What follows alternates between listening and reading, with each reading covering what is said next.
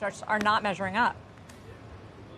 Yeah, Sarah, it really feels like the curse of the 2021 class of new listing. It continues. Roblox, Sweetgreen trading in the red on wider than expected losses during their quarters. Coinbase also posted a steep loss and shares were lower after its report, although trading a little bit higher. Actually, no, they've gone back down today.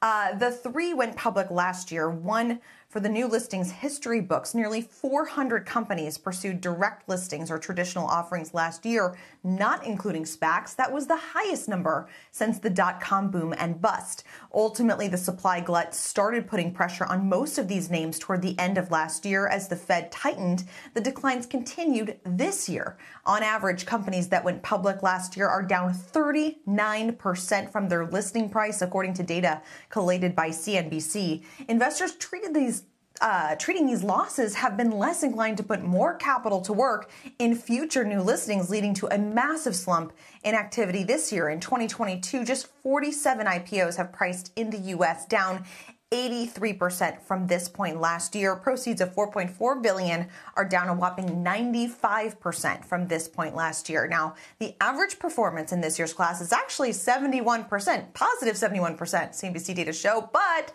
that's largely thanks to a few very important outliers, specifically AMTD Digital, a Hong Kong-based fintech company that went public in mid-July and saw its shares surge as much as 10,000% earlier this month. Today, still up more than 1,000% from its IPO price. So excluding 5 IPOs like AMTD that garnered potential meme stock status, this year's crop of deals is down about 8% on average. So in the red, but still much better than last year's IPOs. Perhaps a little bit of self-selection, though, going on with the types of companies that are going public this year.